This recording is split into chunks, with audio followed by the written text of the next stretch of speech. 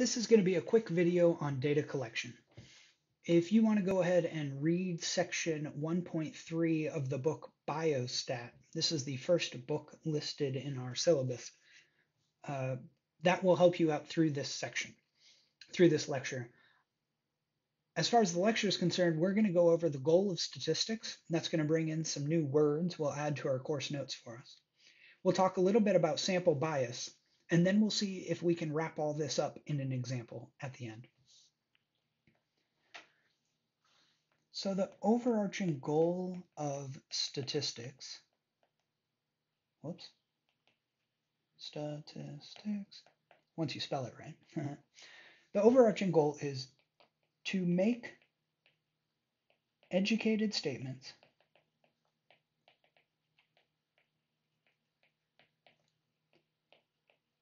about a population of interest using only a sample. Now, this definition is a little tough because it brings in two new keywords that I will want us to add to our course notes. So let's see if we can give these words some definitions before we try to use them in some small examples. So population is a broad group of things. Think nouns, could be animals, could be people, could be little bits of some enzyme, of things of interest. Generally, that's all really a population is a broad group of things of interest that we want to make statements about. Oops. Some of the context surrounding population is it's often too expensive or time consuming to collect all items in the population. So like if you're trying to learn about people's voting preference in the United States, well, we have polls that attempt to learn about people's voting preferences in the United States before actual elections.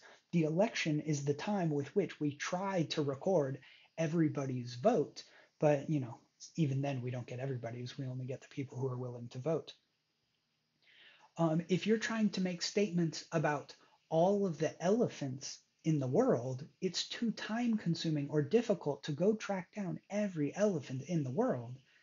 And nonetheless, that is the group we want to make statements about. If we're trying to make statements about every volcano in the world, we often can get to all the volcanoes if we have enough time and money. But even so, we can't collect all the information we want about the volcanoes. We have to work with a subset of the things of interest. And that's where our word sample comes in. A subset of the population. And it's from this subset that we're trying to make statements about the overall population. The population is this great, big, broad group of interest, and the sample is a subset of that population from which we hope we can make general statements about the population. We're going to learn from the sample to make statements about the population. The next topic is sample bias. Whoops.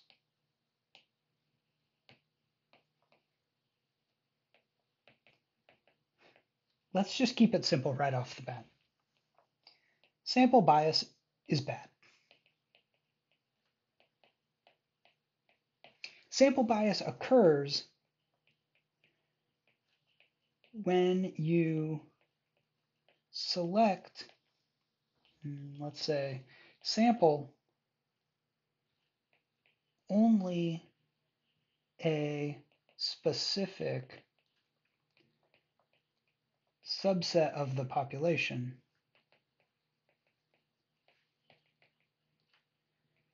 and exclude, intentionally or not,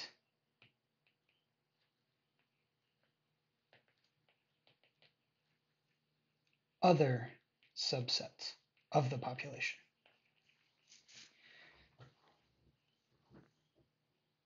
To avoid sample bias,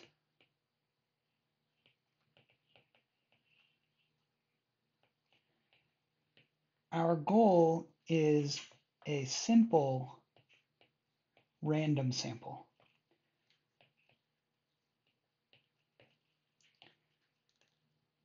That's going to be a key word for us, or key phrase. A simple random sample. This is a sample where each thing in the population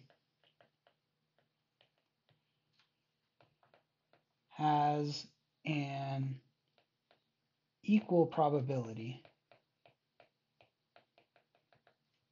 of being selected. You can see that it contrasts with sample bias in that if you're avoiding, intentionally or not, some specific subset of the population, then you're not giving each element of the population an equal probability of being selected. So our goal in the end is simple random samples. This is best way to ensure the sample accurately reflects population.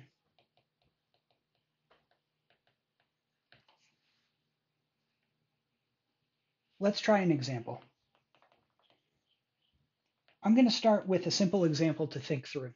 It's not really going to pay particular attention to anybody's major in this class, but I think it'll be a very tangible example. And then I'll do a second example that's specific to the one I've thought up here is specific to ecology majors or something related. So our first example is going to specify as the broad group of interest, or the population, all graduates of Chico State. So this is a really large group of individuals spread across certainly the United States, but probably spread across the globe. They're hard to track down. It would be time consuming to find everyone, to contact every Chico State graduate ever.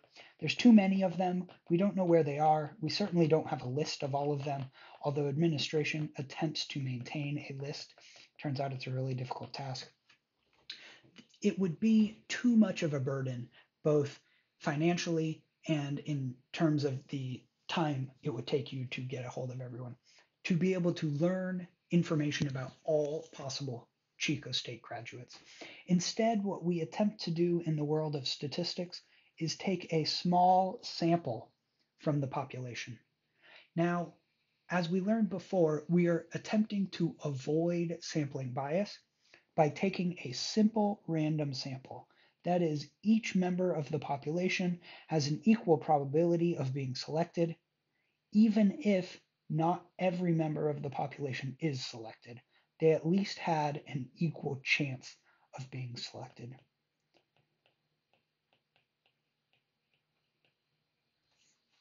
So our simple and random is going to describe the sampling process, how we go about collecting those individuals. Often the easiest way to do it is attempt to create a list of the entire population, enumerate them, that is, give them numbers, and then randomly select the numbers using a computer. That's the best way to create simple random samples.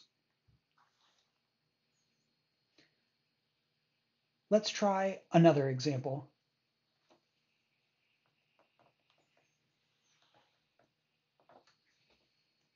So say you're interested in tuna.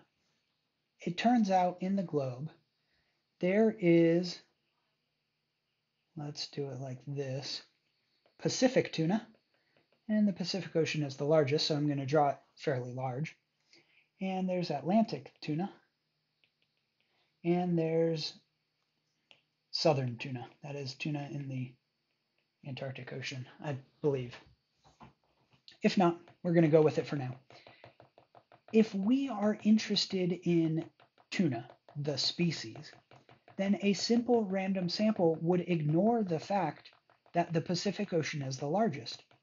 And we would randomly select a sample giving each theoretical tuna in the world an equal opportunity of being sampled.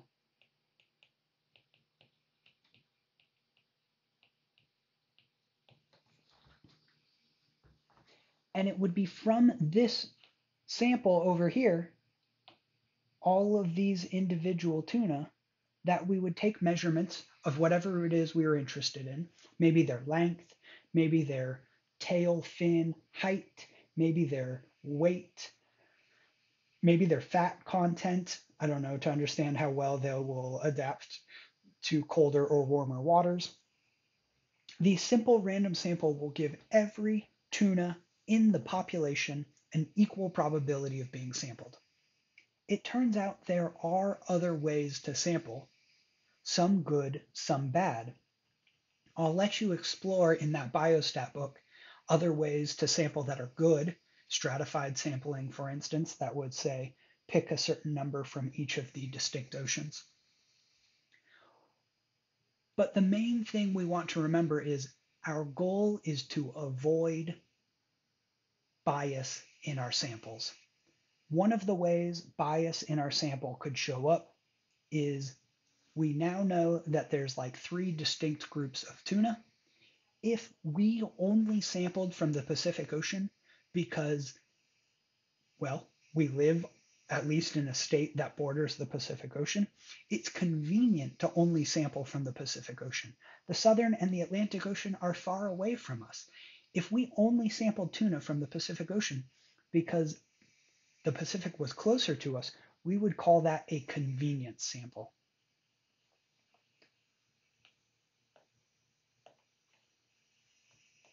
A convenience sample only samples elements of the population that are easiest to attain or to get a hold of. A convenience sample is easy. It doesn't mean it's the best. A convenience sample introduces bias into the sample by only going for the elements of the population that are, it's easiest to think, closest to you. Like closest to us relative to the Pacific Ocean, whereas the Atlantic and the Southern Oceans are further from us. Our goal in statistics is to make statements about the population using a simple random sample that avoids any kind of bias in our sample. A really easy one to remember that introduces bias is a convenience sample.